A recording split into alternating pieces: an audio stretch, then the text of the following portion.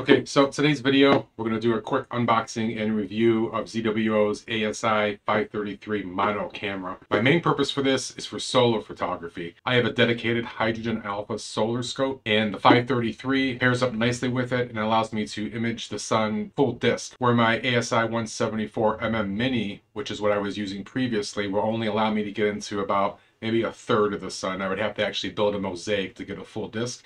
So this makes it a lot easier for me. If I want to do a full disk image of the sun or a time lapse, it frames it up nicely for me. So I'll show you how I have it set up on my solar rig and how I use it, and a couple images and a time lapse at the end. So let's get to it. My name is Rich and you're watching Deep Space Astro.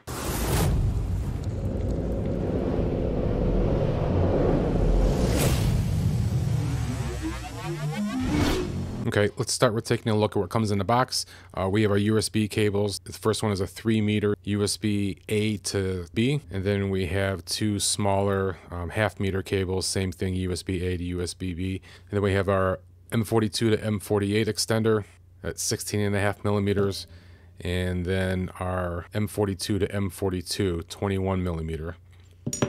Nose piece, an M42 to M48 adapter, and a T2 to 1.25" adapter. They also give us 4 very thin spacers here. You can see how flexible they are. They're different thicknesses as well. It's hard to see on camera, but I can feel them as I flex them in my hands, that some are a little bit stiffer than the others. So the other thing you get is a nice little carrying case for it. And that brings us to the star of the show, which is the camera itself. So dust cap as expected. Like I said, it's a square sensor. And on the back side, we have our 12-volt power in, so you will need a power supply to provide that 12 volts to it. It needs to be at least a 3-amp power supply.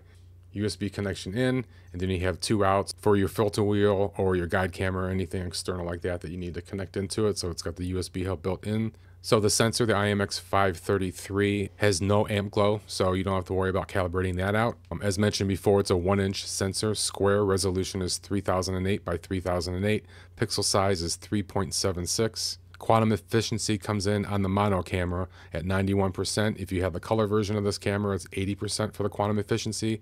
Full well depth is 50,000, and this is a 14-bit camera. Max frame rate is 20 frames per second. Now, like I mentioned in the intro, my primary use for this is going to be for my solar setup, but obviously the camera is designed to be used for deep sky imaging. So with a proper set of filters and a filter wheel for this camera, I could use it for that as well. But again, like I said, I'm using it for my solar setup. Now, 20 frames per second generally isn't that great for doing solar, planetary, or lunar. The more frames per second that we can get out of a camera for the lucky imaging, the better we are. But it works well for the solar for my intended purposes. And this is going to be my workhorse for capturing images of the sun behind my HA solar scope. So let's just take a quick look at how I have things hooked up on my rig and show you some of the images and time lapses I was able to accomplish with this little camera. All right, so the 533 is attached to my DayStar Solar Scout.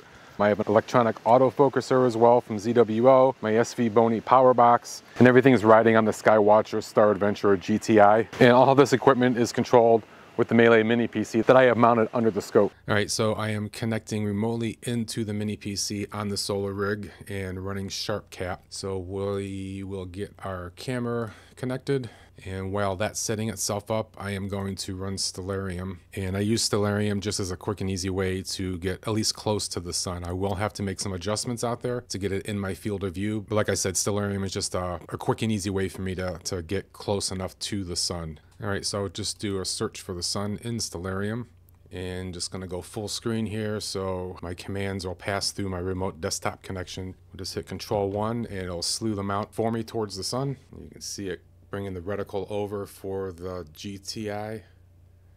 All right, so now we're centered on the sun as far as Stellarium is concerned, but I need to go outside and actually square things up a little bit better, because if I come over into SharpCap and we'll bump up the gain here, and you can see there's nothing in my field of view. The histogram is getting a little bit of a slope on the left-hand side, which could be an indication that I'm a little bit close to the sun, but we need to go outside and adjust the scope with the solar finder that came with the DayStar.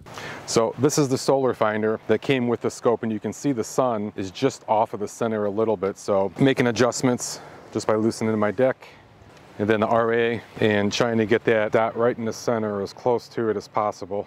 And then check it on the computer again and see what it looks like. Now it's just a matter of bumping the mount to get the sun centered in my field of view. You can see we're way overexposed, but we'll take care of that here in just a moment. Bring my exposure down to about 4 seconds, I think. Would be a good number to start with. And we need to bring the gain back down too.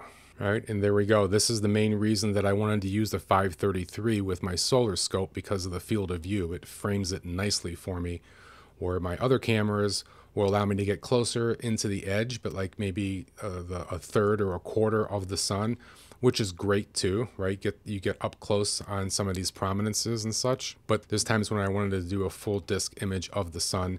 I could do mosaics, I know that, but again, the 533, it's a great camera, not just only for deep space stuff, but for me to be able to play around with my solar imaging as well. If you guys haven't done solar imaging through a solar scope like this, I mean, it's pretty cool.